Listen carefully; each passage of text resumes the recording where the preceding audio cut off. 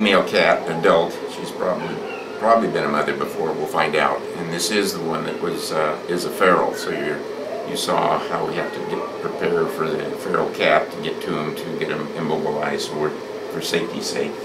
Now they're in here and they're on the isoflurane at 2%, and kitties seem to run very well on 1.5 to 2 in that area there, and so we do not hook them up on a monitoring system. Once they get in here, it is quickly enough. We can see that they're breathing. We go on through the surgery.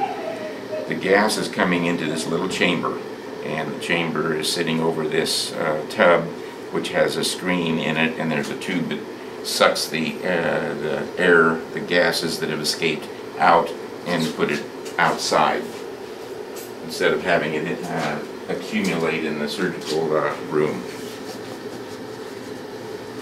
Okay, adult cat umbilicus, the belly button, anterior bridge of the pubis, and we're going to make a small incision in the middle third. We're about half, or 1/3, 1/3, 1/3, and 1/3. Now this one, you can already see that she probably was a mother in order to have this kind of blood supply up here to her breast area. I'm going to try and go down and right between them, the breast lines that is, and I can see the little line that's called the Lena alba. It's the middle of the cap.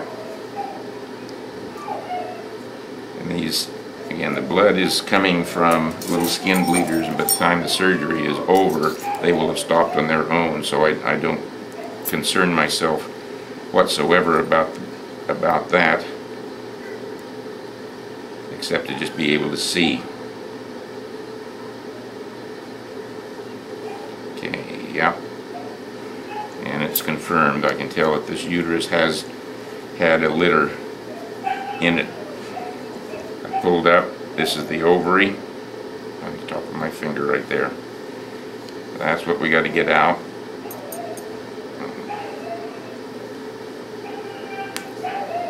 And I'm going to clamp off down below the ovary and place a second clamp and slide up, and making sure that the ovary is on top, and when I transect here, it is out there, not left in my kitty. Suture material for kitty cats all the way through. I use 5/0 stainless steel, suture of choice in all spay and neuter clinics. Very reliable. I'll make a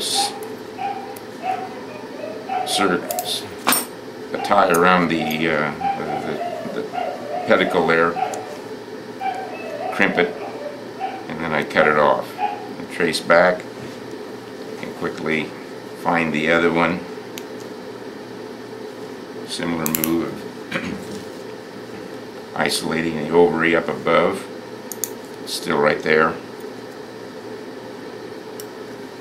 And to cut away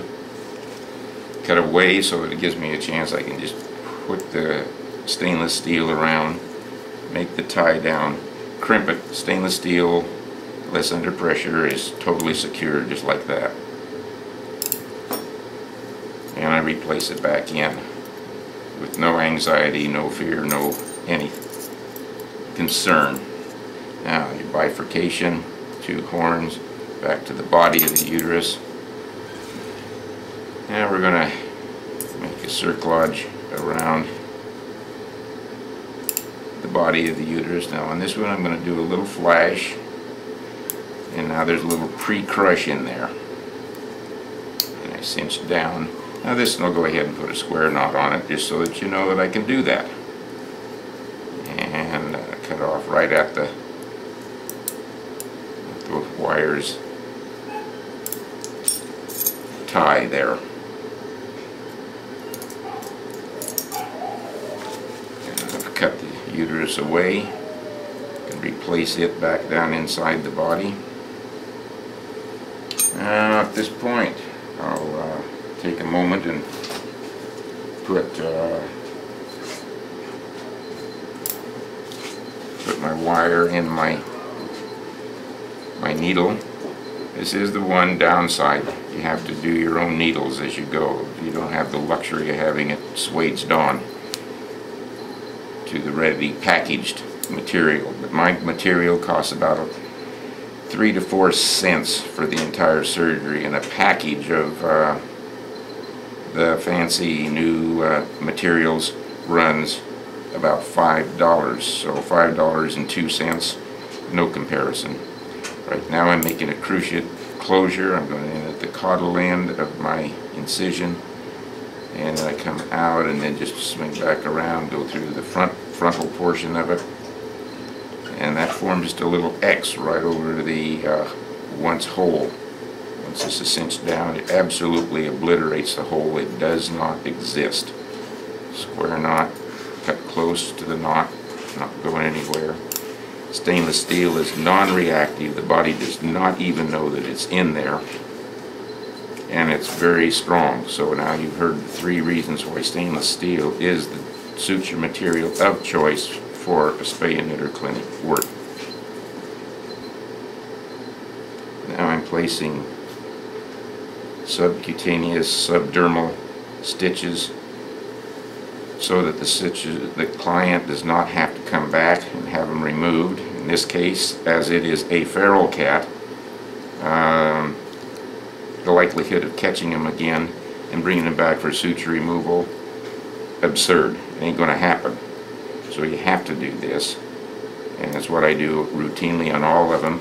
And again, we have it to where the 2 edges, when they come together, are absolutely even. No sliding over of one over the other one. And just to keep, I call it a water seal, and just to keep the edges there, just a hint of surgical adhesive, many kinds out there, and now it won't even do peeking, won't even peek open on you, and she's done.